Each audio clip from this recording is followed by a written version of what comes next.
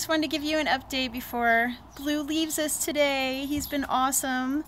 He wouldn't eat his dinner last night, but I did get him to eat this morning, and he's just been hanging out. He mostly hangs out on the couch. He loves chilling on the couch, and I'm gonna miss having him with me at night. He's such a cuddle buddy. He's so soft. He seriously is such a sweet boy. I'm really glad we had the opportunity to get to have him stay.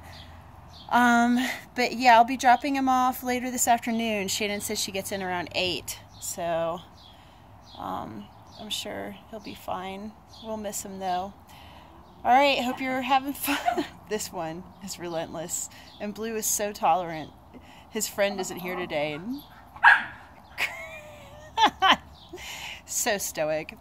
Alright, take care. Bye.